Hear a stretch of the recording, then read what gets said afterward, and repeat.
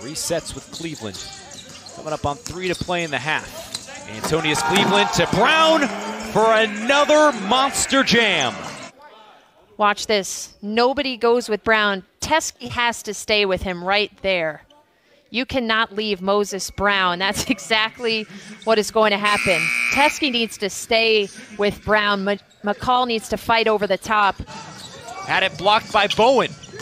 Turnover in the backcourt. Back inside. Uncontested. Brown hammers it home.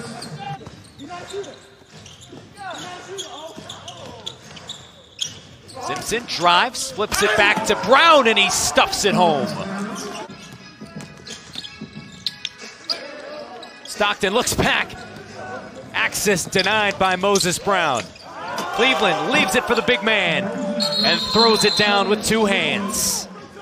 Garrett late in the shot clock. Forced to kick it out to Kennedy.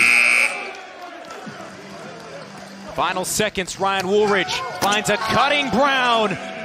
A monster slam. Because last season was cut short before a champion was crowned. I guess you could say that the Vipers are still reigning champs. And Oklahoma City can rack them up so quickly. They're already at 7 triples. Oh, Brown. Boom. Moses Brown. They are picking up the pace. And when you have a mobile 7-footer like this, I mean, just rolling. Okashevsky behind the back. A special delivery to Moses Brown.